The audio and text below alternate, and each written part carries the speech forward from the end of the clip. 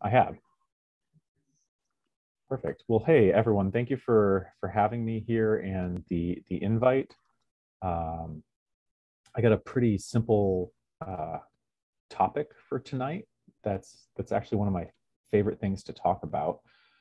So I'm going to pull that up for you right now, and I guess get started. I did bring a beer for this evening, trying to keep it somewhat social since everything has gone hybridized again between being in person and masked and virtual. So we'll try to keep this as fun as possible. If you have a question while I'm talking, it's more than fine to raise your hand or put something into the chat. If I don't see it, whoever is a host, feel free to just interrupt me. That's totally fine by me. Um, so I'm just going to go ahead and start the show from the beginning. So as Mike introduced, prior to being now a graduate student researching Varroa and honeybee queens, I used to work for Michael Palmer. If you're not familiar with Michael Palmer, he's a pretty popular beekeeper on the Canadian border in upstate New York and Vermont. His business is out of St. Albans, Vermont.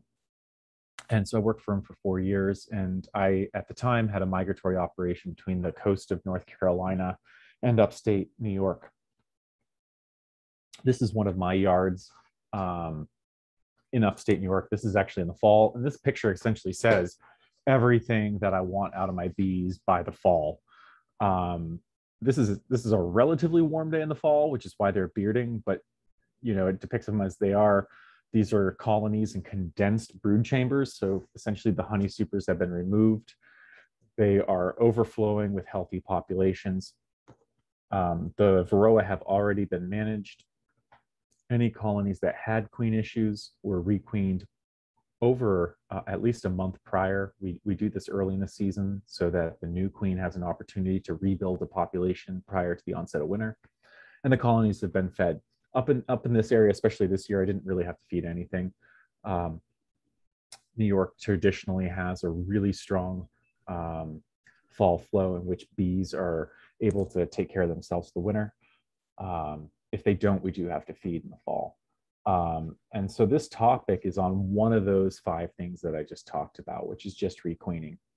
And I'll talk about how I do it in my operation, how we did it at Mike's, and then hopefully give you some practical ways to do it yourself. And we want to demystify a little bit of this requeening.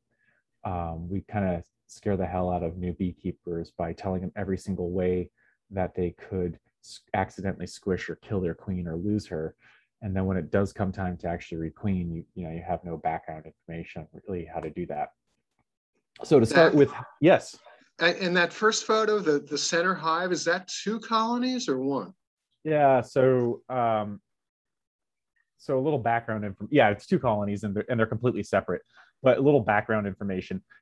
So I worked full-time for Mike during the season, which would be about April until whenever I finished up with him, usually around October, which means I was often doing my work early morning or in the evenings, often like supering with a headlamp on. So if something looks askew in one of my pictures, it's simply the result of being way too far behind. So the story with those 2 colonies right there is at the beginning of the season, I dropped the first colony there on the hive stand. And then as I was unloading my trailer, by the way, I was never on forklift, so this is all done by hand. It was just late at night. I didn't feel like going all the way down to the ground with this heavy colony. So I just placed it on top of this colony. It's easier on your back. And I said, I'll take care of it the next morning. Of course, I fell asleep, slept right through, wasn't able to get there. The bees orientate. And I was, for the whole season, wasn't able to move that colony off of that colony. So I actually just ran them 2 as on one vertical stack. And it was ridiculously tall and just a pain in my ass. So that's why they look like that in the fall. But anyways, I'm going to try to talk about requeening in terms of milking cows. And believe it or not, this actually does make sense. So beekeeping is really difficult to master, even to go from beginner to intermediate, because we ask you to learn in a way different than any other way that you learn a task in your regular life. So in beekeeping, we have very few repetitions of tasks. What I mean is you usually do something once a year, and then you don't get to repeat it till the next year. So we have a long time in between repeating a task. And a really good example is reversing colonies. If you have to reverse your colonies, you do this in the spring and you do it once. So if you mess up reversing a colony, you don't get to practice again until the next spring. And by that time, conditions have changed. You might have done it in the perfect spring on your first year, and it's a rainy spring your second year. This is a really bad feeling. So this is why it's actually really difficult to get proficiency. We usually have very little repetition, i.e. most people have 1 or 2 colonies. And then there's a long time in between tasks, and then conditions change before you get to repeat them. That's completely opposite of almost anything else we learn, especially, i.e. if you milk a cow. So halfway through college, I heard Omnivore's Dilemma by Michael Pollan, was thrilled about the idea of being able to make a living as a small farmer. That part didn't actually come through. But I switched majors, transferred schools, moved back to my grandfather's farm that he had shut down in the 80s. And we started this little, what you'd now call a boutique cottage farm. And I really wanted to sell raw milk and raw milk products. So the first thing I did was I got a milking shorthorn. Her name is Molly. She's your quintessential New England cow. And hand milked her for about a lactation cycle and a half. And so if you've never milked a cow before, it's not the easiest thing to do. You can't just, look at the udder and milk squirts out.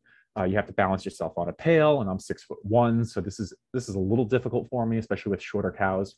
And you got to move her hind leg back just a little to get to the teats. And then when you squeeze on the teats, you're not just squeezing, you're actually starting pressure here, releasing it as other fingers continue to add pressure, so you can kind of get that milk out of there, both firmly enough to get the milk out without hurting the cow. So for the first night, I got less than a quart from this girl, this poor cow that's in milk. But I had to return to that very same task with the very same cow under the very same conditions that next morning, and then the next night, and then the next morning. And you get the idea. Every 12 hours, you're practicing under the same conditions on the same cow. You become proficient at hand milking very, very, very quickly. One moment. And beekeeping is just not like that. So I really want to say it's actually much easier to learn an instrument or learn how to milk a cow or to pick up painting or even light carpentry than it is to do beekeeping, because of these 3 inherent things that you don't get. So if you're finding it difficult, don't beat yourself up, especially when we get to something where there's a little bit of skin in the game, like having to requeen your colony. Anyways, long story short, Molly became a few other cows, and we started selling a lot of butter and yogurt and hard cheeses, and it was great. Now, this is obviously not cows. This is up at Michael Palmer's. And if you're not familiar with Mike, he's known for selling some really great high quality queens. At Michael Palmer's, we catch queens every 4 days. His grafting cycle, the iterations at which he produces queens, happens every 4 days, which means during the season, for roughly 10 weeks, every 4 days, approximately twice a week, we're catching queens. So the guy in the red shirt there is not a beekeeper at this very moment. It's his first year as a beekeeper. He's my best friend from grade school. He got sick of being a lawyer. He quit being a lawyer and worked from South Georgia up to the Canadian border for his first year of beekeeping, working with Mike and then myself and then Mike. And so long story short, when we're catching queens at Mike, we catch 158 in one day. So if you're not good at spotting a queen on the first day, you are by the end of that first day. 4 days later, we're doing the very same task again in the similar colonies with lots of repetition. So Rob became proficient at finding queens very quickly in that season, including picking them up and handling them. Most people don't get that opportunity. And so this is what I got at Michael Palmer's. Not only did I get a steadfast person to work with, I was making queens and I had a few hundred colonies by the time I worked with Mike, but I didn't work any of them systematically. Now all of a sudden I'm working with someone who has, altogether about 1,300 colonies between his nukes and his production colonies. And we work them all the same way on a system with repetition. So you learn very quickly. But you don't get to normally do that in your own bees, especially if you only have 1 or 2. I'm taking this long out of my talk to talk about this because I feel like it's that important. I don't want you to approach any task with beekeeping with trepidation or fear. And I also really want you to recognize, if you don't feel like you're doing well now, it's the inherent difficulties in learning beekeeping actually just stack the odds against you. Essentially, the casino is going to win here. So it takes a lot of repetition. So one thing that I do here in Central Maryland, and I do at Tuckasonville now in Florida, is we offer these queen catch classes. You actually get to come out to our mating nukes, and you'll go through like 40 nukes with me in the morning, and I'll hand you queens. You'll start picking up your own queens. If you drop in the grass, I'll find her. You know, no one has to freak out.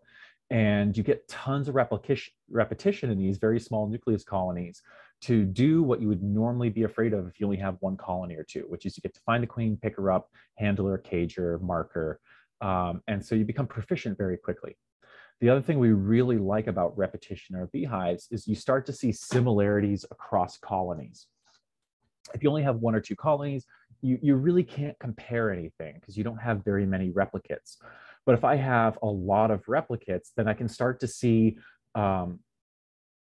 patterns amongst those replicates. So for example, when we go into our mating nukes, sometimes we'll get a queen cell, like in this top up here on the right, and you can see that there's multiple eggs inside of it. I actually tore the queen cell open for this picture.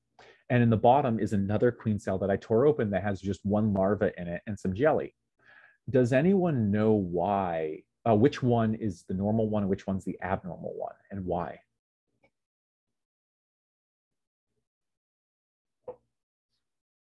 Oh, and you might not be able to talk if they haven't allowed it. So I guess I will just share why. So prior to a drone laying colony starting to lay drones, sometimes what they'll do is they'll make cups and they'll lay multiple eggs inside of those queen cups. When you see a queen cup with multiple eggs in it, 100% of the time, it's a laying worker colony now. There's no queen present. It's not one queen laying multiple cups in a swarm cell. It's actually just workers doing it.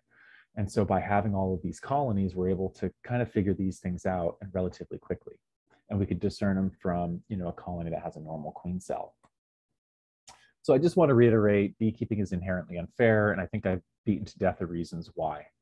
And so now what I'm going to do is start to jump into everything that in Beekeeping 101 people tend to make you really scared about doing, which is finding the queen and picking her up and not swishing her. So I first want to say you're not trying to find the queen, you're trying to isolate her.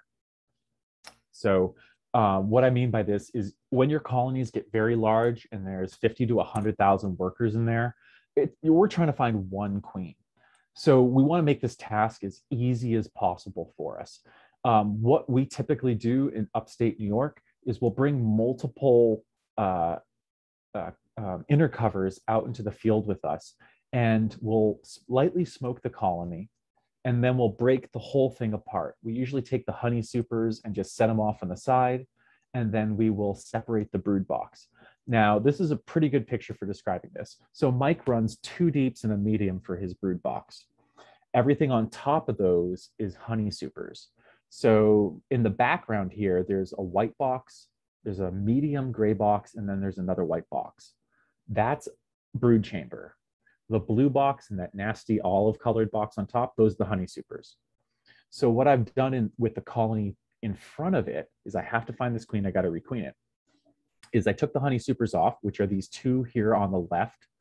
You can see the inner covers right on top. And then that's the brood chamber, a deep that I set off over here, and a deep and a medium over here.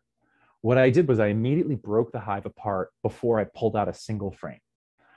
When I do this, whatever box the queen was originally in, she's still in.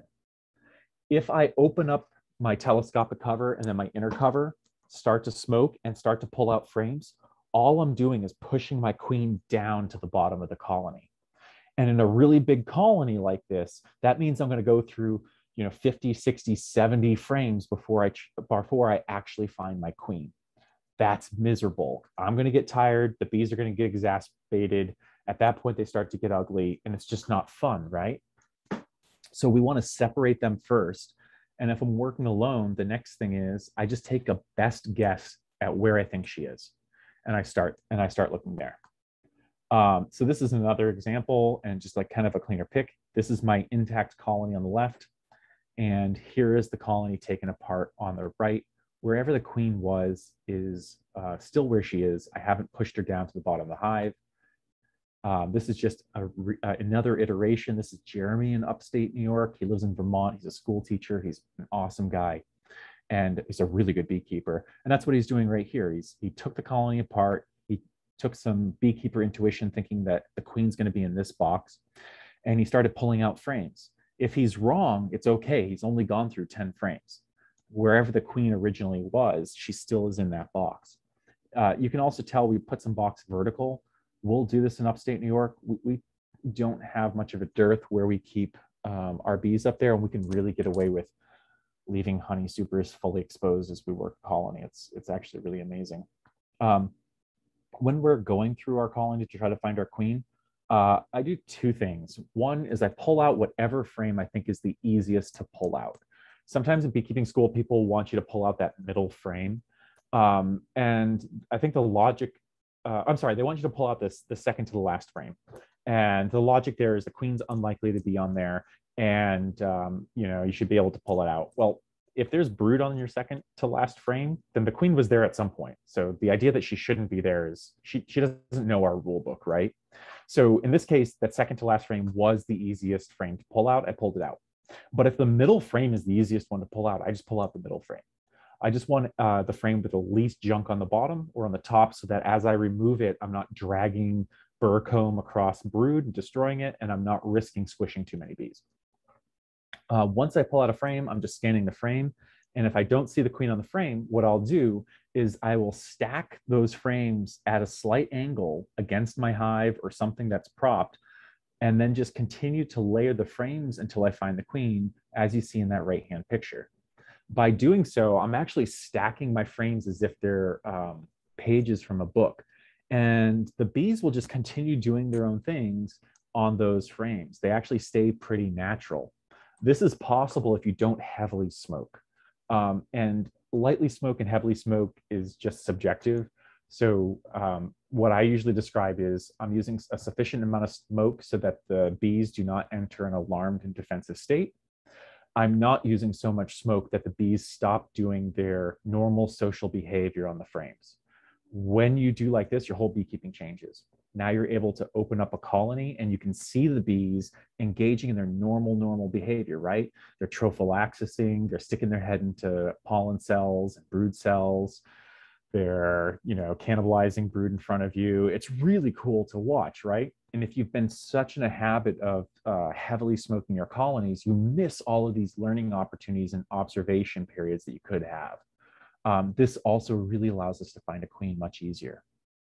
So again, I want to scan for her, not try to just find her. If I scan her, I'm just looking left and then right across the frame, and I'm going back and forth with my eyes doing that. I'm not trying to look for one individual bee at a time.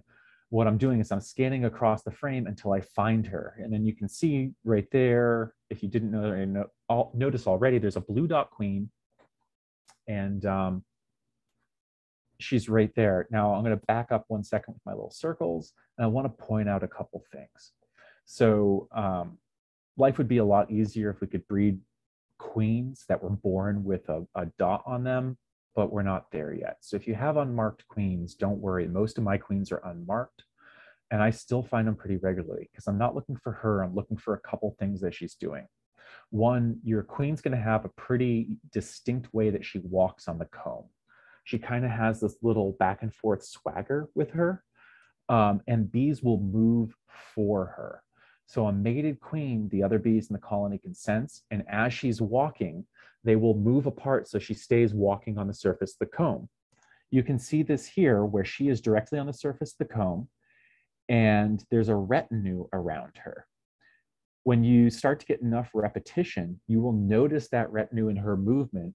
The most analogous thing I can think of is a hunter who will say, I can't believe I saw her. I didn't really see the deer. I just saw a flick of the tail or a twitch of her ear. You never see the whole deer at first. It's only until you see that movement.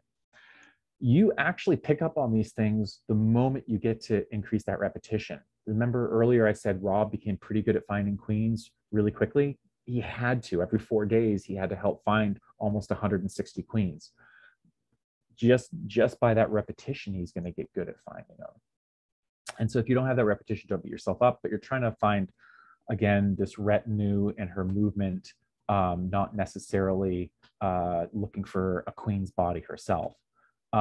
Handling a queen. So bees are just like us. We've got a head, chest, and tummy. On bees, we just call it a head, thorax, and abdomen. Tummy and abdomen are the same thing. And so if it's squishy on you, it's squishy on them. So you would come and give me a hug around my chest. You wouldn't run up and give me a hug around my belly. That would be really, really, really weird, especially if it was like at a conference or something. And then I'm just kind of like this tall guy stuck there with someone like hugging around my waist, right? Well, think of it as weird as that for a queen if you were to grab her by her squishy abdomen. Her abdomen is essentially, oh, I wish I had a picture. I was dissecting queens this year. Is essentially just ovaries. It's just a massive amount of ovaries in there. So her essentially her sexual reproductive organs are just stuffed into her abdomen. Don't squeeze them. What we can do is we can pick her up both by the thorax and the wings. I really wish I could show you right here. Instead, I have 3 pictures. So holding the queen, once you find her, you can pick her up by the wings. You just grab her by both wings. If you try to grab her by both wings and miss, she's going to start to run. It just becomes more difficult to find her. I usually let her settle down, or I'll take a finger and just kind of put it in front of her, and I'll usually get her to stop. You can pick her up by the thorax, either side by side or top and bottom. So in the middle picture, I'm top and bottom, and on the right picture, I'm side by side. Actually, it's backwards, but you know, whatever. And that's a really safe way to pick her up. You'll see us in the bee yards, especially if one person has the marking pen. I'll just pick her up and then hand them to someone while I'm holding both wings, and they'll grab her side by side on the thorax and mark her. So once you can get this skill, it's just like having another tool in your tool belt. If you never need to mark a queen or cage her, picking her up by the wings is still a really handy skill to pick up. If I'm working a colony and I pull out a frame and, oh, wow, the queen's right here, and I know there's a part of the colony I'm not going to go back into again, I'll pick her right up by the wings, place her into that colony. Let's say it's the bottom brood box, and I know she's safe. She's back in the colony. She's surrounded by her girls, and I can pull out every single frame for the rest of the colony and not even worry about squishing her. So it's kind of this cool tool. I don't have to do anything freaky with the frame that I'm holding. So now that I just talked quite a bit about don't worry, we kind of teach you beekeeping wrong and make you scared to handle your queens in the first place. It takes a lot of repetition, finding a queen and handling a queen. We're now going to go into 3 different ways in which you could requeen a colony. There's pros and cons for every single method here. And so I'm going to just state the pros, the cons, and why I do it and when I do it. And then afterwards, I'll take plenty of questions. By the time I get to the pushing cage, it's probably the most intricate one. So if there's some questions, just someone flag me and I'll pause the presentation at that point. We can answer any questions there. But we'll start off with requeening with a nuke. So we requeen with the nuke for a couple reasons. One, we're queen and nucleus colony producers. So we have extra nucleus colonies, especially in the spring. So we requeen weak colonies that overwintered and are alive, but aren't super strong or even mediocre with nucleus colonies really early in the season in upstate New York and Vermont. We do this because we want to change over the queens, and we also want to boost a population. So a really good example is this colony on the left is totally alive, survived the winter, good job for them, but they're not going to win any like great prizes for surviving the winter, right? Like I'm not expecting a honey harvest from this colony. And most likely, if it has a queen issue, I'm not expecting it to be alive for the next year. So I have to do something with it. By the way, in the early season, the first thing I do with colonies like this is I immediately go in for an underlying brood disease. If you can catch a communicable disease, so we're talking chalk brood, EFB, or AFB super early, you protect all of your other colonies. And so we rarely pull frames this time of the year. But when we get into weak colonies like this, we'll always pull a frame. There's some logic there. The colony on the right, I assume there's nothing wrong with it. It's overflowing with bees and it's heavy and we haven't even really had a nectar flow yet. The colony on the left, I know there's some sort of underlying issue. I want to exclude a couple of the really bad issues. So if it's something like EFB or AFB, we want to identify that really early on and then know that this whole yard needs to be isolated and take proper management. You know, if it's something like chalk or something that be fixed with requeening, then we do that. But if it's just a queen issue, what we'll end up doing is we'll requeen it with the nucleus colony. Now, I have a picture over on the right with a red arrow, and that's exactly what's happening in this yard. I have a colony that overwintered. There's nothing fundamentally wrong with the colony, other than they need a new queen, and the colony's weaker as a result of not having a queen, building up the population early in the season. And so what I did was I placed a nucleus colony on top of that colony, depicted by the red arrow. You might not be able to tell by depth of field, but it's actually a 5-frame box on top of a 10-frame colony.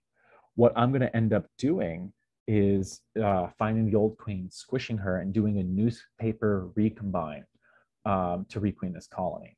And again, my goal is to change over the queen and boost population. We really like this for a couple reasons. One, the nectar flow up north is massive. We can make quite a bit of money from honey. So colonies that are non-honey producers essentially cost us quite a bit of money because we have to do all of the management to keep them alive until the next year, but we get no reward from them. So if I can do something that's really low labor cost, because this time of the year I'm really busy, low labor cost, but I still get my honey reward later, then I'm going to do it. Requeening with a nucleus colony does that for me. If I just threw a queen in there, I'm essentially throwing a queen into a weak colony. She will, if she's accepted, you know, she's going to start laying and they'll build up, but they might not build up in time for my nectar flow. If I take a 5-frame or a 10-frame nucleus colony, essentially do a newspaper unite, I instantly boosted up the population, and we still expect to make a few $100s in honey. Our main flow kicks in around the first week of July. So again, I do want to acknowledge something right here. Mike and I and others, we produce nucleus colonies. So in the spring, we have surplus extra overwintered nucleus colonies. So for us, they're just a resource in our apiaries. If you do not do this, then I'm essentially telling you to requeen a weak colony with a $200 nuke. That doesn't sound very logical, and I understand that. So just bear with me and understand that for those of you that have surplus queens and or nukes in the spring, you could do this. And if you don't, you might want to get here because it totally changes your beekeeping. So we have these overwintered nucleus colonies, and what we'll do is they're in these vertical stacks that are narrow, which I won't go into now. We transfer them to 10-frame equipment so they match the production colony in shape and size that we're going to put them onto. We bring them to the new yard, and what we need to do is, again, find that old queen. This is usually pretty easy because it's a smaller, weaker colony coming out of the winter. And we're going to squish her, and then we're going to combine these two colonies with newspaper. Over on the right, any time in Mike's operation or mine, you see newspaper between two boxes, it was a unite at some point, usually the year before. At this time of the year, again, just keep the brood intact. Don't checkerboard anything. And you want to ensure the queen's there. You know, last thing you want to do is transfer a queenless nuke. It's cold this time of the year up there. We'll still get freezing nights. So don't do something like checkerboarding, which is where you take empty comb or foundation and put it in between brood comb. Those bees need to be able to cluster when it gets cold at night. And if you're not familiar, bees will warm themselves in several different ways this time of the year. Yes, they'll vibrate their wings and make a tight cluster, and they keep warm that way. But there's also bees that go into an empty cell and they vibrate really, really quickly, and they become super, super warm. I think it's something ridiculous like 54 Celsius. And it warms all of the comb around them. At the moment you start checkerboarding, especially if you put foundation, you break their ability to thermoregulate. So just don't do it. This isn't a time of year where we're worried about swarming, but I really emphasize because of how often the internet will promote something like checkerboarding, and this is really not the time you want to do something like that. And sorry, I can't see because Zoom has this thing up here. And so, yeah, so anyways, so I'm going to go step through step for requeening with the nuke right here. So the first thing you're going to do is identify the colony that you want to requeen. This is actually now back down in Maryland for a demo.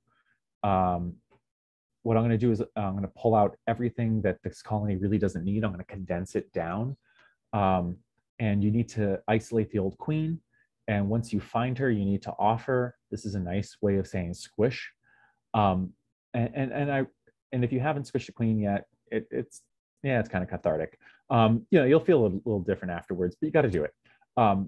We want to get these things through the winter. And this is really not a time to second guess yourself. What will sometimes happen is someone will get here and they'll find one nice frame of brood. And they'll be like, oh, well, maybe she's coming around, she's trying. And this isn't like everyone gets a trophy in soccer. This is really that this is going to be a failed queen by the winter and the whole colony is going to die. So just offer. If you noticed, I put the nucleus colony beside it. You can do this several days ahead of time. Those bees will orientate there. When I move this nucleus colony, they'll still orientate to the next box next to them. So you don't confuse the bees or anything. So this is not a time-sensitive technique. And then you're going to do a newspaper. You recombine, put the nucleus colony together in the center and extra frames on the outside. If you don't have extra frames, just use cone frames or something. In this case, I only had foundation with me. And of course, the one time I need to do a demo, I don't have newspaper. I just have lab notebook paper. Reconstruct the colony, put the lid on. Now, queens naturally supersede top down. So by putting the queen up at the top, we're simply emulating that behavior in honeybees, that if they were to make a supersedure cell, they would requeen top down. Also, by putting the queen and the whole nucleus colony up on top and the old existing colony down below, we're protecting these girls up here from the forager bees. I know some of the older texts had said, want to unite with the new colony on the bottom, and that's really not the way you want to go around it. Again, you have all these forager bees coming in going, what the hell is going on? This doesn't smell like my... So we just put them on the top. It's more natural and it's easier on the bees. And within a day, they'll be chewed through that paper and start to initiate contact with each other. The only time we don't use newspaper is if we unite this time of the year, and that's a different topic. So again, just to kind of reiterate, this is the recap. Early season, we like to do this so we still make a honey flow. I will do this mid-late season because you get a population boost when there might not be enough time with a queen alone to requeen. This is Kate Blofson. She's a great beekeeper. She still works with Mike. She's almost my height, pretty tall girl, and she's standing on top of well, you can see what she's standing on. And if you look where the red arrow is, there's some newspaper. So this was a requeen with a nucleus colony in early April. And so this is the brood chamber right here, that cafe colored box, everything on top of its honey. So we got a deep and 1, 2, 3, we got 4 mediums on top of that of all honey. So again, we took this investment into our colony, which is we provided a new queen through a nucleus colony. We got back that investment plus some in the form of honey. And we also got back that investment in the form of a colony that's now strong enough to go through this next winter. So if this is done early and properly, it's a win-win, which is really great. So I'm going to pause for a second, take a sip of my beer, and encourage you to grab whatever you're drinking. Zach. Yeah. Can we take a quick break before we move on? There were a couple of queen catching questions. Yeah, go ahead. Okay, one was when picking up by the wings, are squeezing the 2 wings together, or are you grabbing them so you're holding the 2 wings by the tops and bottoms? Yeah, gotcha. No, you're holding them flatly. So when you come down, you can pinch side by side. You're still going to end up grabbing them flatly. And you're essentially pinching the 2 wings together and kind of holding them like a little handle. It's as simple as I just described. And when you go to do it, if you miss a wing, she's going to spin around on you and you're going to freak out. I can't tell you anything. I mean, just drop her over a hive or drop her into the palm of your hand. You're most likely not going to cause harm to her doing it that way. Okay. What other question was about the use of gloves? Mm-hmm. And I assume you're not using gloves. No. So I should also say this. My bees are really, really, really nice. So I've been breeding the same bees for, oh geez, I'm feeling old now. It's over 10 years. And the thing that I breed out is any type of aggressive or defensive behavior. So, I mean, I can pet my bees. I work largely without a veil, and actually keeping my breeding line and coming down here in Maryland, it's allowed me to do the research that I can do because my undergraduate helpers and I can actually stand right out in front of a hive and hand pick up thousands of bees and take very, very, very few stings. Usually when we get stung, it's our fault. So you'll notice in all of my pictures, I don't have gloves on. I often don't have a veil. I highly recommend wearing a veil because, you know, even in a really nice hot colony, it only takes one sting to the nose to kind of ruin your day. But no, I can get away with that. If you don't have super, super nice bees, then my recommendation is start requeening, because it's kind of like, you know, dating. If any of you are dating right now, if you're dealing with someone that has too many iffy things, there's someone better out there. I guarantee it. Just go. So as a compromise, would nitrile gloves maybe be a compromise? Yeah, nitrile gloves are great. The bees can still sting through them, but they have a tendency not to. Also, it takes them a little longer usually, so you can always squish the bee attempting to sting through that glove. The only problem with nitrile gloves is if one rips and you need to replace it, your hands are usually sweaty, and it's very difficult to do that in a bee yard. Down in Brazil, you know, we'll use dishwashing gloves, nitrile gloves, or leather gloves. And I really like either the dishwasher gloves or the nitrile gloves if you're working with a defensive hive.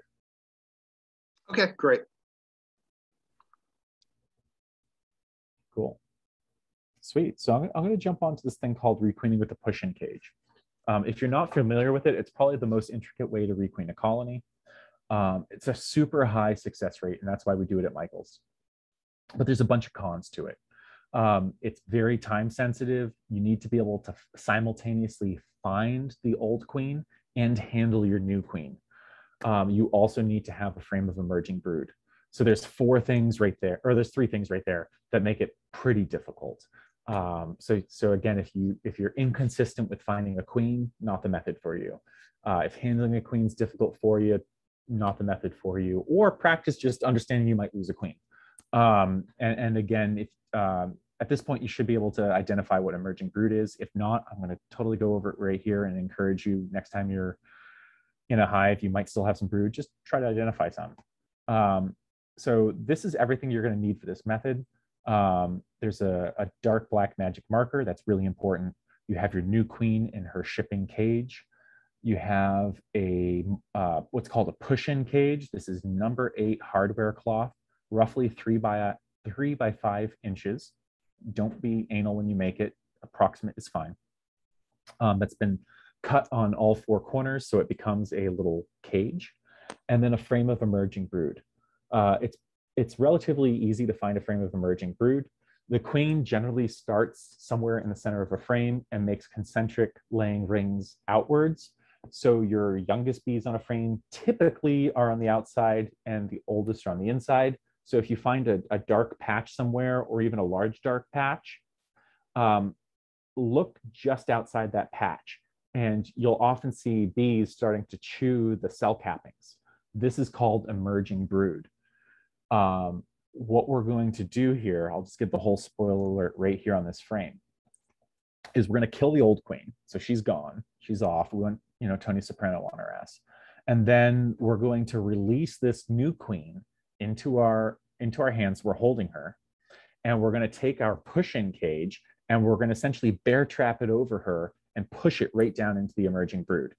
She's stuck in prison underneath this wire mesh cage, and we're going to put her right into the belly of the beast. We're going to put her into a new hive. And what's going to happen is the adult bees can't sting her. They can't ball her. They can't touch her because she's protected by this wire cage that they can't pass through.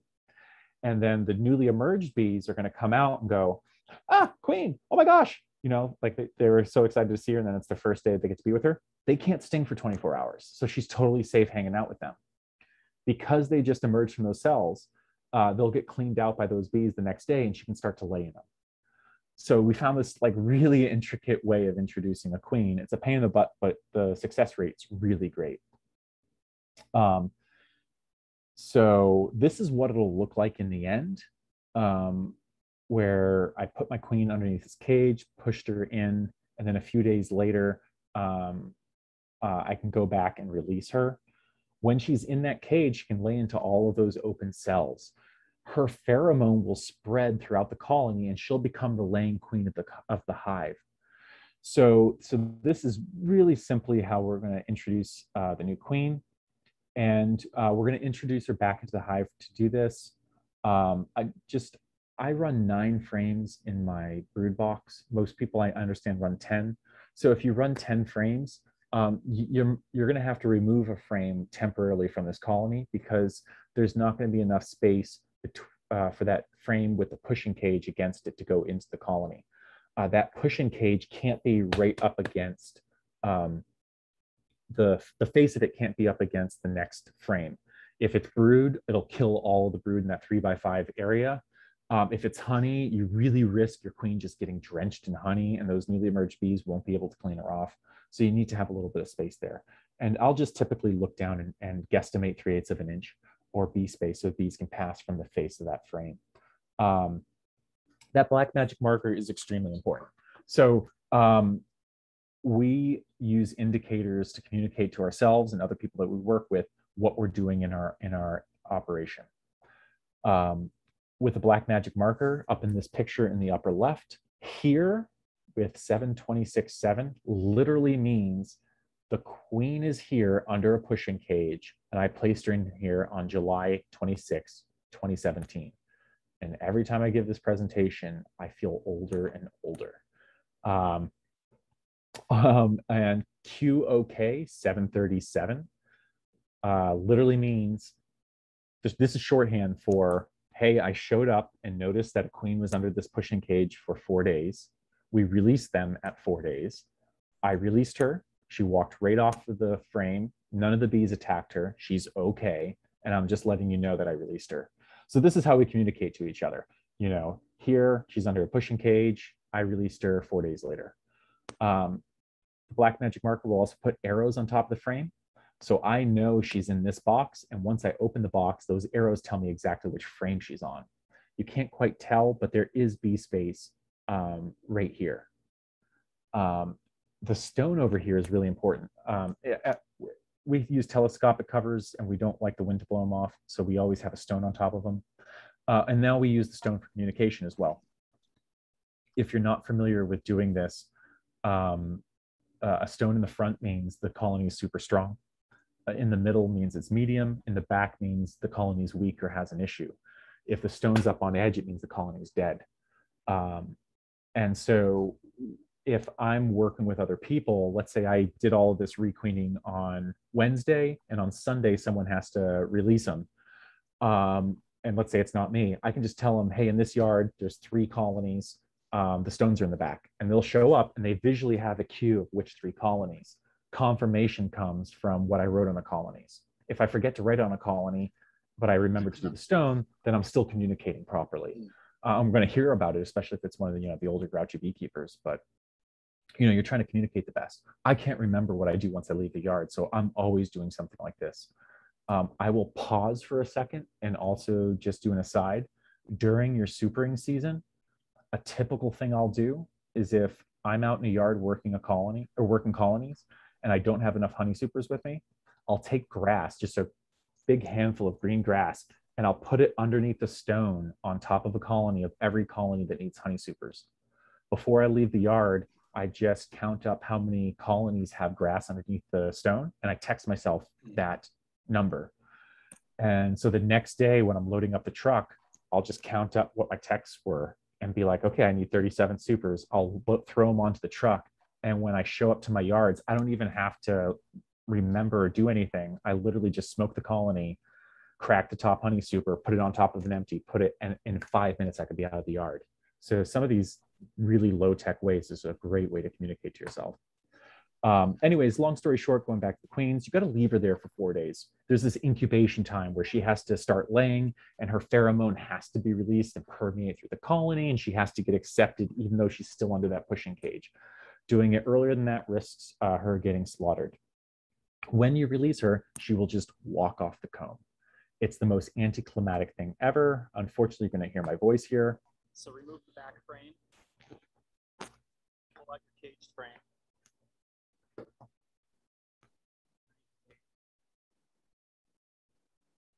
Here's the queen. She's going to walk off like no one cares. Mhm. She's the land queen of the hive now. So that's it. I placed her underneath the push-in, and when I released her, she just walked off. The only reason she looks like she kind of ran off there is I needed the video, and I put her back under the cage, and that was the second time she actually had to get handled by me. And so there's that. There's also video, I believe, online of either what's his name? Richard's gonna get Richard Noel in Brittany, France, or Mike Palmer. Both have, I believe, videos on YouTube doing this in action, and it's a great thing to watch. But again, it's really time sensitive. So this last method is called bees above an excluder, or the Doolittle method. This is my favorite way to requeen a colony. It's something that everyone can do. It's super efficient, even if you're a commercial beekeeper. It's also an excellent way to make nucleus colonies. So this is the one I'm really going to emphasize that you try if you need to requeen a colony. And I'll talk about it. And in some ways, we're just rethinking how we use a queen excluder. Queen excluders are largely used to keep your queens out of your honey supers so that you can harvest honey without taking brood. But that is not the only way you can use a queen excluder. And in fact, if you only look as a queen excluder in terms of honey production, then you're missing out on this awesome tool that could be in your tool set. Over here, I think I said earlier, when I worked for Mike, I only got to work my bees on the margins of the day. Mike got me for 8 to 12 hours a day. And so one evening, I really needed to find this queen. I couldn't. So I just shook the whole hive in front of the entrance, put a queen excluder on top of the bottom box, and then restacked the whole colony back together. You can actually do this super, super quick. And when I came back the next day, all of the bees had gone inside. It didn't look like this. And the queen's stuck in the bottom box. She can't go up to the other 5 boxes there. So she was really easy to find. Again, this is just a kind of a creative way to use a honey super. So what we're going to end up doing is we're going to draw nurse bees up through a queen excluder, and we're going to isolate the old queen down below the queen excluder. When we do this, we have bees that cannot, well, we have a queenless section where the queen can't be, and we have a queen section. We're going to insert essentially a cloak board. It's going to be an inner cover, but it can be anything that separates the 2 colonies completely. And now all of a sudden you have 2 colonies on a vertical stack. And we're then going to introduce a queen right in the right in the shipping cage that she came in, directly to the top stack, because nurse bees readily accept a new queen. This is the visualization of it. I'm going to start here with the colony I want over by number 1. I'm going to creatively, with the queen excluder and then an inner cover, temporarily make a nucleus colony, or in terms of a second colony on top of my old colony. I'm going to introduce the queen right into that green box on the top. And then at an undisclosed time later, it could be up to a month, I'm going to recombine these together, just like we did with our newspaper recombine earlier. And so this is the overview. If you're still lost, don't worry at all. I'm going to be very iterative and repetitive with this until you get it. So this is my original colony. This is in Maryland. I used to be teamed up with another researcher here, and we produced queens and nukes. And I had this colony that needed to get requeened. Also needs to get a haircut. Oops. What I am going to do is I'm going to make a nucleus colony above a queen excluder on top of this colony. And I'm going to do so with no adult bees whatsoever. So I'm going to brush all of the bees off of this colony right into the face of the entrance. Literally no adult bees. I'm going to have a naked frame. And I'm being really clear here, just like absolutely no adult bees. Now, if you're really good at not finding a queen, you can just shake most of the bees off and then look for the queen. But I really want to emphasize, we want to make a queenless nuke. So I have my empty box on top of a queen excluder. and I'm going to start loading brood frames into it. I'm just going to make a nucleus colony. So, 2 or 3 frames of brood, a frame of honey, and a frame of mixed. Mixed could be whatever, some brood, some pollen, doesn't matter. And it's going to end up looking like this in the end over on the left. I've got my honey frame over here. I might have another honey frame with pollen or whatever. It's kind of like this, mediocre frame over on the way right. And in between, I have 3 frames of brood. Because this is a 10 frame box, I'm just going to fill it with empty frames for the rest of it. Now there's no adult bees up there. You can see there's just a couple on the outside, and there's no queen. And what I'm going to do is I'm going to put the cover on and I'm going to leave. So 3 frames of brood, 2 frames of honey or whatever on top above a queen excluder, no adult bees. And I'm going to leave. I'm going to go in, have coffee, watch a rerun of some of the show because the pandemic's been going on for almost 2 years. And I'm going to come back out 12 hours later. So if I do this in the evening, I'll come out the next morning, and it worked. What happened was bees came up through the queen excluder to cover that brood. I don't have that. So nurse bees, if there were 10 commandments of the beekeeping world, one of them is nurse bees attend brood. They do not like unattended brood. If they have unattended brood, they will leave where they are to go to that naked brood. And that's exactly what they did. There's another 10 commandments of the beehive, which is nurse bees are traitors. They don't care what flag is flying on top of the colony. They just want a queen. So if you isolate them from the queen and give them a new one, they'll readily accept her. And that's exactly what we're going to do in this next step.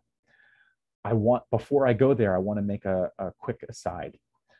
When people first start making their own nucleus colony, there's always this fear that I'm making the colony incorrectly. Am I pulling the queen? Did I take enough bees? Did I take too many bees? I started this with no bees whatsoever. I covered it up and left it for 12 hours. And when I came back, the bees self-regulated how many bees needed to cover that area. I didn't do that, they did it. So my confidence is the bees know best. They are covering those frames appropriately. If I wanted to take that whole 10 frames and walk it right away, right now, I've got a really great nucleus colony. I could just add a queen. That's not what we're doing here, but it's a really good part of this talk for me to stop and kind of make that aside. So what I have right here is a colony that's self-regulated by nurse bees. They're covering up some brood that I put above a queen excluder. It's queenless. I'm now going to separate the colonies. So extra inner covers are super awesome in your operation. Most of them have a feeding hole. If you take duct tape and place it on each side of that hole, it's now a solid barrier that bees can't pass through. But someone took a dado blade and cut out this nice little scoop for us, right? So I'm going to use that little inlet right there as my entrance for my new colony. And what I'm going to do is put it backwards. So I have an entrance here. My old hive entrance is on the other side. And now I have a new colony separated from the old colony. All I have to do is add my queen cage. I've already placed it in there. It's this little block of wood right here. If you can see my mouse by the mouse pointer by my finger. And I just put it right in. They'll eat out the candy and she'll self-release. Again, nurse bees are traitors. They will readily accept her. It's awesome. This is a very safe method for introducing a queen. It means you don't have to handle the queen, and it's not time sensitive. And now you wait. So you need to wait long enough that this queen is released and is laying, and then you'll end up recombining them. Recombining them is essentially we just do a newspaper recombine. I want to take this moment, though, to say you don't need to do this all immediately, and none of this is time sensitive. So let me go back a few slides, right up to here. So we have all 3 steps right here, right? We have our start, we have the temporary nuke, and then we have our unite. Well, let's say you're buying queens and a really good buddy of yours says that he's going to catch some queens, he's going to have some extras, or she's going to have some extras. They're going to bring them over to you, and you'll be able to do your requeen. Well, if most of us have some sort of trepidation, like, hey, when do I squish my queen? Do I squish the queen before he or she brings it over? because if they don't show up on time, now I have a queenless colony that's going to make queen cells, right? If I wait until they show up the queen, can I add her right away? You know, we freak out about these things. Is she okay for a night on my kitchen table? Then that next day it rains and you can't even get into your hive and your kid has baseball. And you really start to freak out about, you know, how long can I keep this queen in the cage? Is the colony that I squished the queen in making queen cells? It is. This method allows you to skip any of that worry. So over here, before you do this solid excluder, when you just have a queen excluder on there, let's say your buddy's going to come over on a Wednesday and he calls you on Wednesday or she calls you on Wednesday and they're like, hey, I'm so sorry. I can't come today, but I can come tomorrow. And you're like, okay, no worries. And they're like, no, I'm so sorry. And you're like, yeah, don't worry. You can come Friday. It's fine. And they're like, no, seriously, I don't want you freaking out about your queen. I'm like, no, just bring her. Everything's fine. Everything's set up in the backyard. You can leave that queen excluder on there for a week, no issues. They're still going to be covering that brood. It's a few frames of brood above, you know, the honey supers and everything. It's going to be fine. Can't wait too long because once the brood emerges, there's no more brood to cover and you lose all your nurse bees. So you have some flexibility with that timing. You also have some flexibility at the very end of this. This is the part where you have to find the old queen and unite them, right? If you can't find that old queen right away on the day that you want to, relax, breathe, put the whole thing back together and try again the next day. You have some flexibility here, which is why I really like this requeening method. There's another cool thing is you're actually having two queens lay in the same vertical stack at the same time. So you are boosting the population at the same time while you don't need to handle them and you have some flexibility with timing. So if you're juggling a job and some other things, this is a really great method. The final step is unite. So again, you pull away that, that inner cover that we had been using to separate the two colonies. We use newspaper and we essentially just do a newspaper recombine at this point. The old queen's dead, your new queen's up here and accepted, and now it becomes one after they get united through that newspaper. I have two pictures here for a very easy reason. We try to keep colonies so that brood is intact with the brood. So you have one brood chamber. You don't want brood, honey, brood. So if this is, you know, partial brood and some honey, fine, I'll just leave it like this. No big issue. If this unpainted box right here is all honey, then I have brood chamber up here now because this queen's been up here for a bit laying. And I have brood down here and I essentially have a honey wall. This just isn't helpful. Knock some of these bees out. You don't have to knock them all, but knock a significant portion of them out. And if you're not into like knocking boxes, you're probably not going to like working with me. And just place it on top of the green box. And now once they chew through that newspaper, your new brood chamber is still intact with your old brood chamber. And you're just kind of keeping your colonies in a more natural state. That is fundamentally just how I requeen in my operation and 3 methods for you to be able to step away and do it. And the last thing I'll always say is there's a lot of good information on the internet. There's a lot of bad information on the internet. Don't let the internet kill your bees. You got to be able to parse that stuff out. And thank you so much for allowing me to be part of your club this evening. If you have any questions, by all means.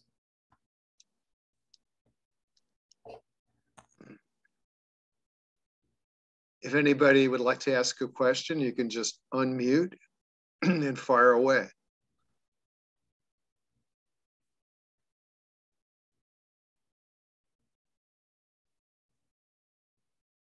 Somebody was asking about what type of paper to use. I said that newspaper is the most common, but what else have you used? I've forgot. Sorry, I can hear an echo. Oh, I'm sorry. For new type of paper for combination. Yeah, I mean, we've used burdock leaves before, yellow pages. I've used my time cards, not realizing they were my time cards from a notebook. Nice. Look, yeah, and then literally have rushed back there and then been like, I don't know how to charge Mike now. So the newspaper is simply a very thin film barrier preventing the bees from having direct contact immediately. Right. I don't know if any of you have ever done this, but if you put down paper or newspaper in between 2 hive boxes, we typically take our hive tool and make a little slit. If you come back that day. So let's say you do this in the morning, you come back that evening, there'll already be a sizable hole where they've chewed it out. And bees are antenating between the two colonies and they're already touching each other. The smells are starting to flow back and forth. It's a very temporary barrier. Do you cut slits in the paper at all, or just lay it on? I'll lay it on, and then I'll flip my hive tool and make a small slit in between. I take my hive tool and I just lay it flat, and I can feel where two frames are, and then I'll just flip my hive tool and make a small slit in between the frames. Yeah, just to get them going. Okay. Yeah. And then this is not with requeening, but this time of the year, if you have to do some unites, you can still get away with it now. We have really warm weather. But this time of the year, if we get into cold weather and you have 2 weak colonies, don't use the newspaper at all. It'll make a permanent barrier between 2 weak clusters. So up north, if we have colonies that get ahead of us, and we're late into the season, so when we're in October, the season's way over. I don't kind of care where you are here in the Mid-Atlantic. We're winding down. It's winter in terms of the bees. We'll just combine them. And I'll just kind of reiterate that, because if you go back, they won't chew through that paper most often. Okay. Somebody asked, why not start out with the new queen below the honey instead of above it? Are we talking about below the honey instead of above it? Yeah, I'm not sure, unless it was just the last series. Oh, gotcha. You mean for like the Doolittle method?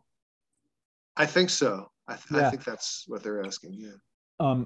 So because I only want to pull up nurse bees. Nurse bees accept queens very, very readily. So what I don't want to do is put a lot of honey with that nuke on day one, because I'm also going to pull up lots of older bees. They are not so keen on accepting a queen right away. So that's one reason. The second is I am making a really small colony essentially. And if I take that honey box and originally put it on top, it's just more surface area they have to protect from robbing. So it's just much easier to keep them into this smaller area and then have them on top of that honey super. We are separating them from the rest of the colony. We want to extract nurse bees. Okay. Annie Harlow asks, do you get swarms? Yeah, tons. Like Absolutely. everybody. What do you think? I'm not Superman. I mean, I just don't get angry about them now. So with swarming, at Mike's, we super as quickly as possible. He systematically supers all of his colonies. So every colony gets 2 supers right away. And that's at Maples. So the first year that I showed up, they were really late supering. I swear we were cutting swarm cells out of everything. It was obnoxious. And the next year I showed up and I had this 16-foot trailer that I was using to move my own bees. And I said, Mike, how about we just put how about we just fill it up with pallets of honey supers, and when we drive to New York, we'll try to super everything one day. And he liked the idea of going out with more supers, but he didn't think we could actually super that much in one day.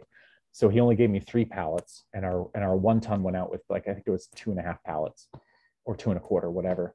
And we were back by 3 o'clock in the afternoon with everything off the truck and trailer supered.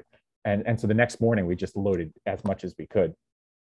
And it's a fun story because it was kind of cool to see Mike change how he did things just a little.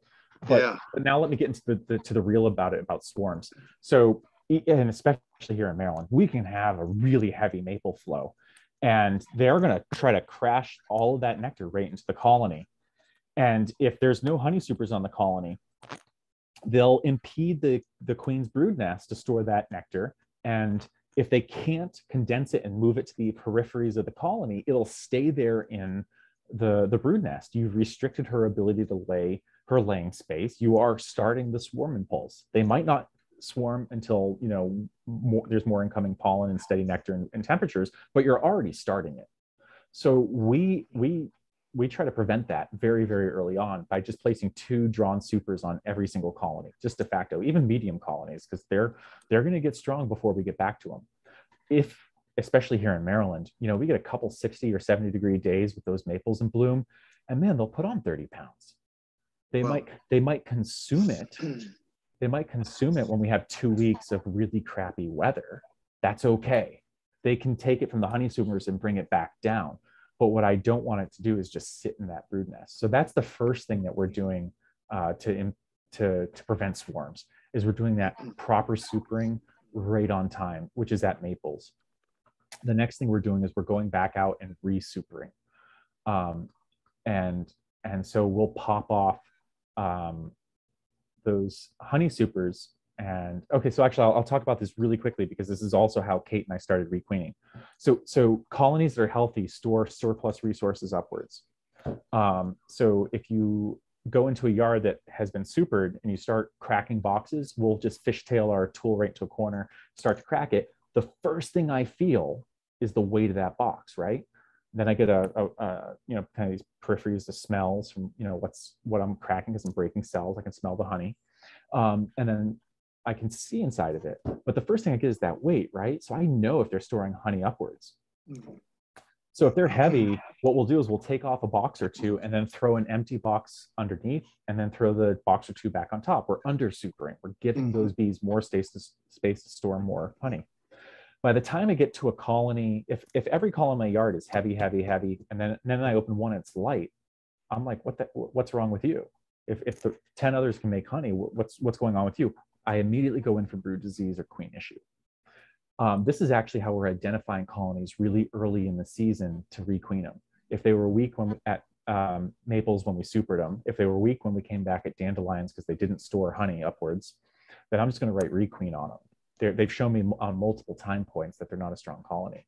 But long story short, that's how we're preventing swarms right early on, is that early supering, re-supering, and then we'll re-super another time before the May flow. And that's how our colonies will quickly go from these little brood boxes to having 2, 4, up to 6 supers on them. And the last way that we prevent supering is, we'll get into some colonies that are just gangbuster. No matter what we do, they're going to swarm. So we'll do call outs in the yard. Hey, I've got a 13, a colony with 13 frames of brood and cups. It's going to swarm on us. And so, someone might be working next to me who in their head knows I'm going to give up 4 frames of brood. And so they get into a weak colony. They go, I got a 4 over here, meaning like 4 frames of brood. And they'll just take 2 or 3 frames of brood from me, give it to that weaker colony. It's essentially, we gave it a partial nuke. I'll take 3 of their empty frames, put it right into my colony, shut the thing back up as I'm working it. And all of a sudden we have this win-win situation. So anyways, that's in the nutshell early on, how we're preventing swarms. And then later on by the swapping of the frames as we're actually getting in to them when the weather's warmer. But I definitely have swarms. Are you ever pulling frames of nectar out of the brood area if it looks like there's too much? I'm pretty hands-off with my brood chambers. So part of this is because I tend to work my colonies by the yard, not the individual hive. So I'm very often not pulling frames. I pull frames when I think there's an issue. Whereas if you have only a few colonies, or especially if you only have 1 or 2, you're going to notice that much more than I would.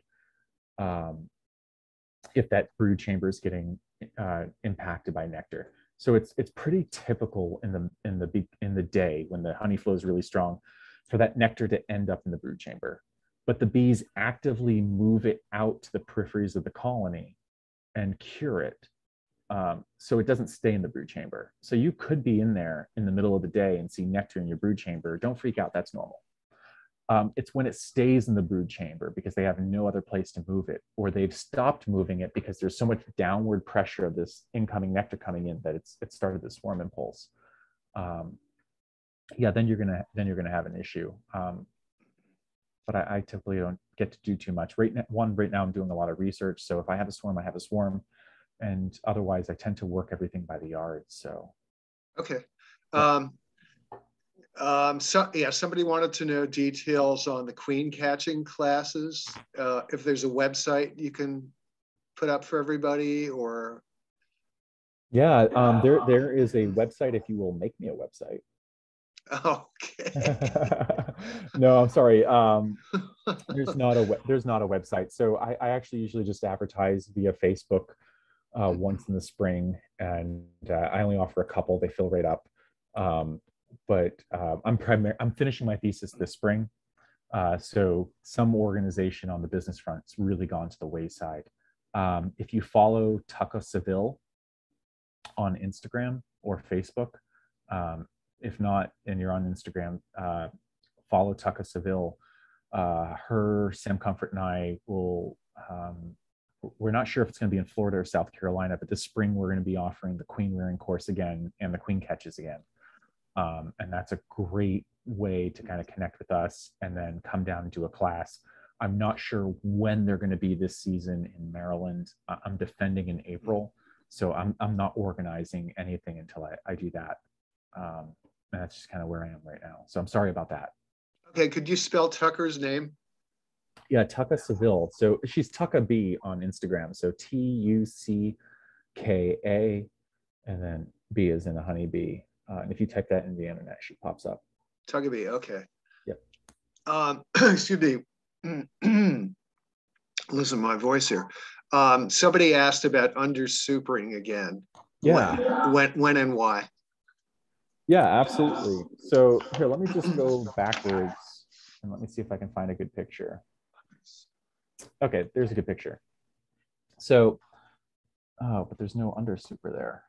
Come on, Mike. Oh, there we go. Here, this one will work. So why? So first, your bees actually don't like walls to deal with. So if I put a box of nothing but capped honey in the middle of the colony, I've essentially created this artificial wall that partitions the colony. They really don't like that. If you look at a natural colony in a small cavity, they organize themselves so they have cluster space in the winter, ensconced by resources that they need, being pollen and honey. When your season kicks in, when you start to have incoming pollens and weather's getting warmer, that cluster space becomes brood first, expands, and then it condenses again as the swarm impulse kicks in. It gets ensconced by honey. But you always have that nucleus essentially in there that's either brood or cluster space. What they never do is violate that. So there's never this partition longitudinally or in a latitude of just honey. But because we manage bees in these rectangular boxes, we could do that to a colony, and we don't want to. So now that I just gave a long spiel, let's go right back here to Kate. So Kate's standing on a box doing an awesome pose. I keep thinking she has a coffee cup in her hand, but it's a hive tool. And these two boxes on the top by her hand, I'm sorry, they're all coffee colored and olive, so that doesn't help. But the two top boxes, those were the first honey supers that went on top of the brood chamber, which is this cafe colored box right here. So in April, those were down here. When I showed back up and cracked those boxes, they were super heavy, right? They're just full of dandelion honey. There's no room for any of the honeys that are going to come afterwards. And the sumac flow up there is incredible. I mean, you have to have boxes for sumac. So what we do is we take those two heavy full boxes off. We place an empty box underneath it, which was this medium olive colored one right there, and close it back up. When we show back up again, same thing. These are all full, and we'll guesstimate how many more boxes it needs. And with this case, someone added 2. What we're doing is we're constantly keeping the empty space between the capped honey and the brood chamber. When we violate space like that, the bees will come in and store their incoming nectar right there. What they don't do very well is go from their brood chamber across a honey wall to an empty box on the top to store the honey. They do that very poorly. So we're making this a little bit more efficient for the bees, and we're violating this space to entice them to do so. Now, as I just described all that, would it just be easier to harvest that honey actively and put empty supers on the colony? Absolutely. Hell yes. Is that what we do? No. And that's partially the result of Mike has roughly 750 commercial production colonies. What he doesn't have is a separate crew actively harvesting honey. Those are two different animals. Could you do that in your backyard? Absolutely. Did I sufficiently answer that question? I think so. Okay. Let me see who asked. Karen, was that okay? Yes, thank you. Oh, you're welcome. Okay, great. Yeah, because I have a lot of time. I do like 7 harvests through the season. And I don't have as many supers as you do either with frames. Yeah. When the season, like for us, when sumac and bass flow are hitting, sweet clover can be fickle depending on the weather, but when those two are hitting, and if we've had a strong season up until then and everything's full, we'll just take whole frames or boxes of foundation and violate that space. We're never going to do that to brood chambers, okay? So we're not going to do that to a 10-frame brood chamber. But I will separate the brood chamber from its honey supers with 10 frames of deep foundation on extremely hard honey flow. And in upstate New York, where you can put on 100+ pounds just from basswood, within that like 10-day period, that's great. The risk you play there is if the flow doesn't happen or the colony swarms prior to drawing out those frames, you permanently place this foundation separating the colony. And that's something you don't want to do. Okay. Robert asked, excuse me, how do you decide to pull toss frames boxes with lots of excess bee bread? I never do. Okay, there's never too much pollen in the hive. Yeah, I never pull my bee bread, or I'll pull really yucky frames, let's say entombed pollen, wax moth damage, just look nasty, getting older. Sure, those can get tossed. In terms of bee bread, your hive tends to organize, especially this time of the year. That bottom box, if you're running multiple boxes, that bottom box should be empty, and it should predominantly be bee bread this time of the year. Your bees are putting it down there for a very specific reason. They know that they're going to be entering a period of stress where they will not be able to fly regularly outside the colony to procure resources. But they will want to build up their population prior to the onset of spring. So as the days are getting longer and pollens are just starting to come in, they have a protein reservoir that they've made below the colony. They'll go down there, they'll grab that bee bread and they can consume it and then rear brood. So if it's in that bottom box this time of the year and that's what you're talking about, I just leave it. They put it there. They knew they wanted to put there. They put it through the effort of collecting it, storing it, fermenting it. They have to add nectar to ferment it. They want it for that really early spring.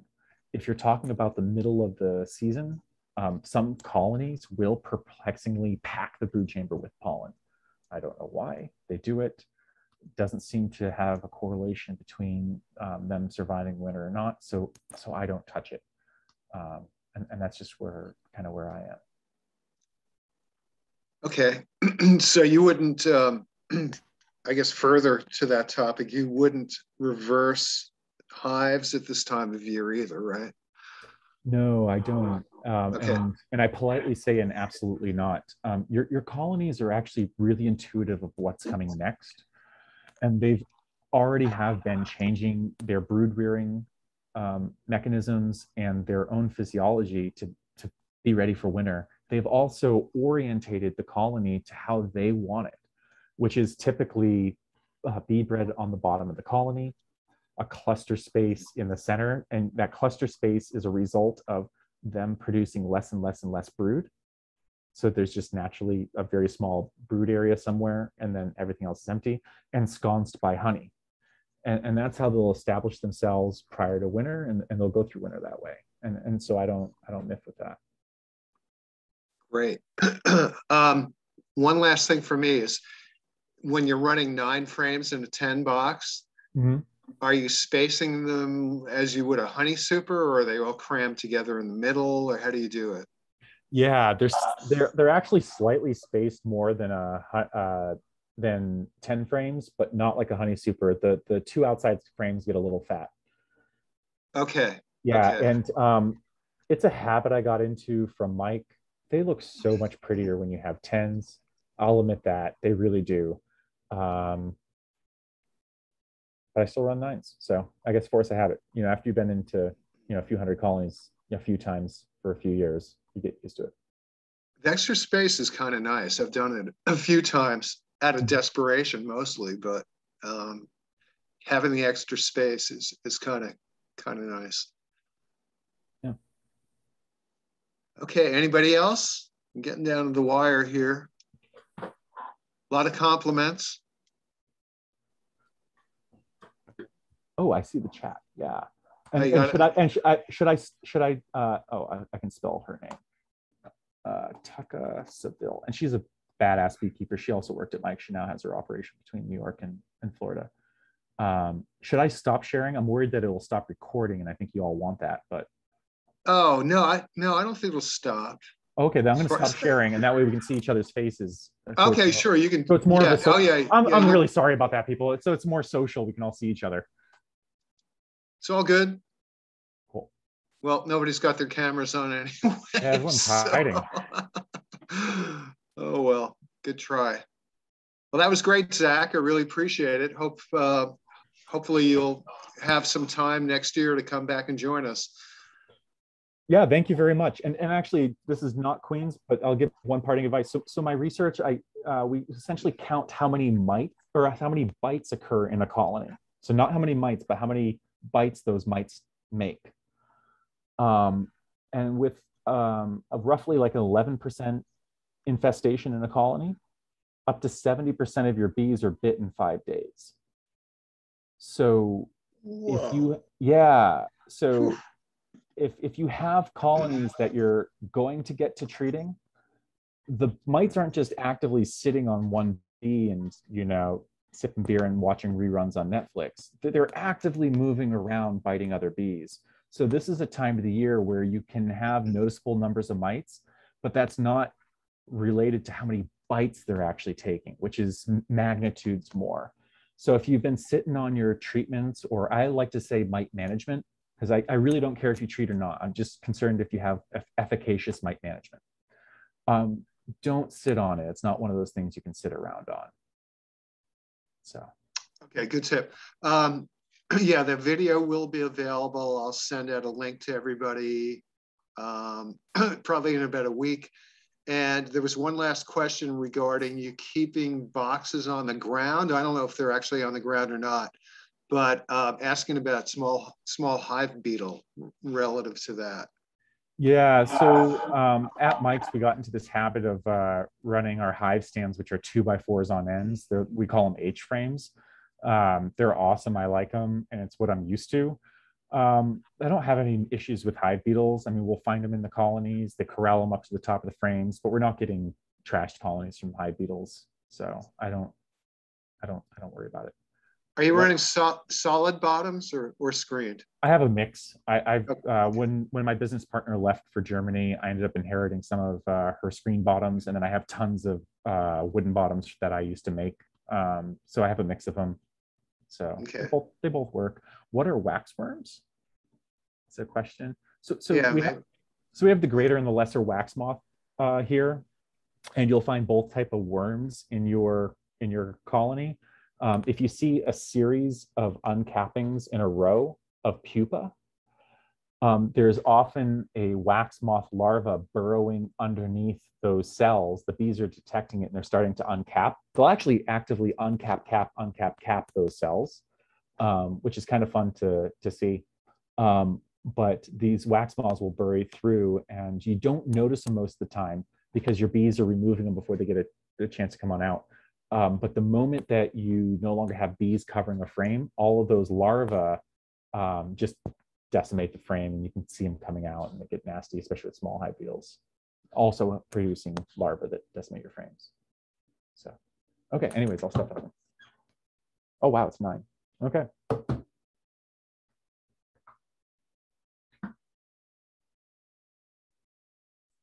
Thank you. Cool. Thanks, guys. Thank you very much. That's very informative. Awesome. Great. Thank you. Thank you, Zach. Cool. Thanks, y'all. I'll head on out. Have a great one. See you in the spring.